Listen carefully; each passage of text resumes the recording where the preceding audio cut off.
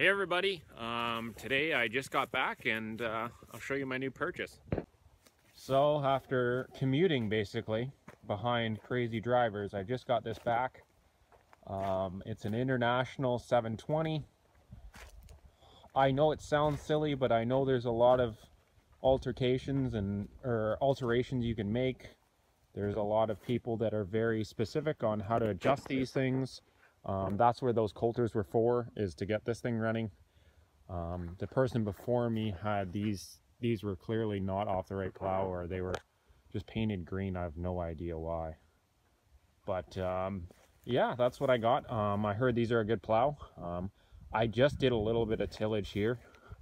I didn't grease it. I know I should have, but I just kind of wanted to throw it on the ground and see how it would do. And I was worried because it's not a 5-furrow, but just how much I tried tilling, because I have clay ground, as you can see.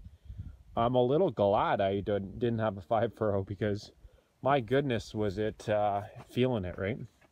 It was definitely feeling it. And if anybody knows, I don't know if you can get the manuals online for this or what. It did not come with a manual, and I really like having these things with manuals, because it gives you all those all those changes you can make and adjustments, so that you can really get it to what it needs to be. Any piece of equipment I have, I'll go through a manual like 5-6 times at least, just to get it so that it's to where you want it, and what you spent all that money, you want it to run just like you want it to run, right? Really good. So anybody knows how to get a manual online for free, let me know. I know maybe I should be paying for it, but paper's cheap. I know you can get the information on like parts. I just don't know if you can get the manual. So I'm super excited about it. I know it's a little purchase, but I've been wanting to be able to till ground for a while. One of the things that kind of stops me currently from kind of growing, or where my growing pains are, is I currently don't have a way to trailer hay, which is number one. Number two, actually I'll do this by business. So trailering hay is number one for it. Tillage is number two. I didn't have any tillage equipment.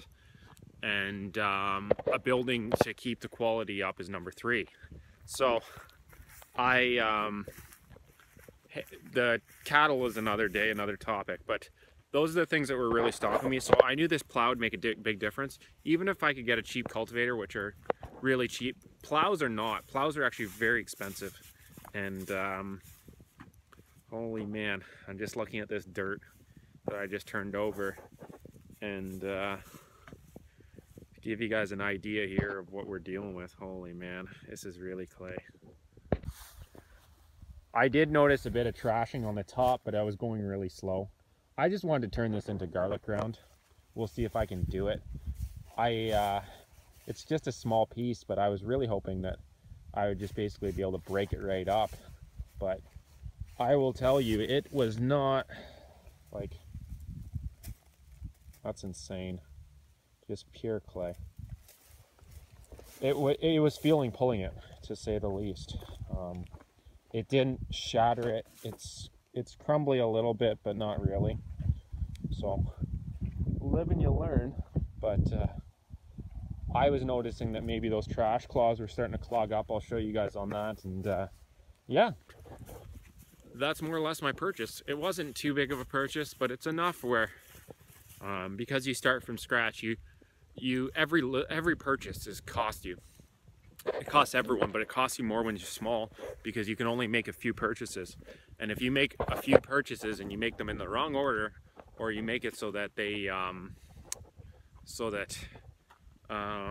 here we go, or you purchase something that isn't a good piece of equipment, that doesn't work for your operation, it can be a huge hindrance because it's too late.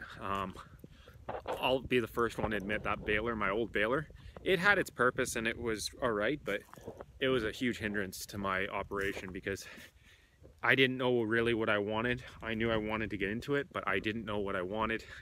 And until when I finally figured it out, and after baling with that thing, I knew what I wanted and I could get what I wanted, but it was a learning curve, to say the least. But thanks for watching, guys. Feel free to comment, rate, and subscribe. I'd love to hear any information if you guys know about these 720 plows. Any information you can give me to help would really be appreciated. I have clay ground, really rock hard clay, or no stones, but just really, really compacted clay ground. So anything you guys can do to help out, I'd really appreciate it. Thanks a lot. Take care. Keep farming. Keep having fun.